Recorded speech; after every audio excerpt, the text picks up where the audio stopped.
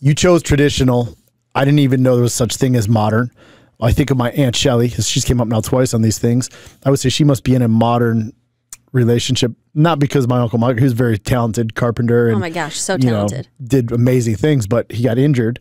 Yep. So he can't work. And, or maybe eventually he can work. I don't know, but I'm sure that brings its own weight on it. But we had a conversation the other day talking about her, her and her life. And sometimes she feels like, I think she sometimes questions if she was good enough, but I'm like, yo, you like literally kept the house going.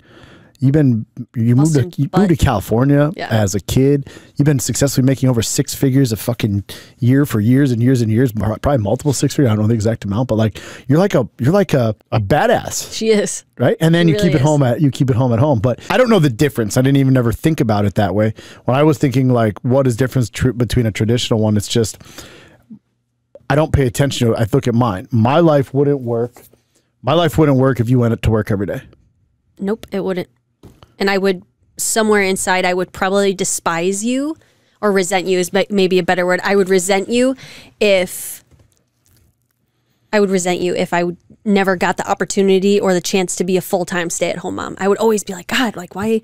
I don't know. I'd probably tell myself like, why can't he just make more money, or why isn't he just working harder? Why doesn't he see the value in having a stay-at-home wife?